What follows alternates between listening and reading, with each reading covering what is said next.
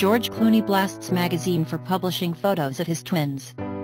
George Clooney is putting paparazzi on alert, his kids are off limits.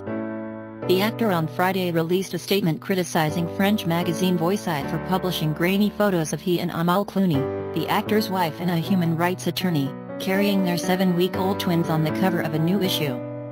Over the last week, photographers from Voici magazine scaled our fence, climbed our tree and illegally took pictures of our infants inside our home, George Clooney said in a statement obtained by CNN. Make no mistake, the photographers, the agency, and the magazine will be prosecuted to the full extent of the law. The safety of our children demands it. The photos Clooney references were touted by the magazine as a scoop on the cover, but clearly taken from a distance without the knowledge of the famous parents. The couple welcomed twins Ella and Alexander on June 7. Clooney has since his days on AR been outspoken.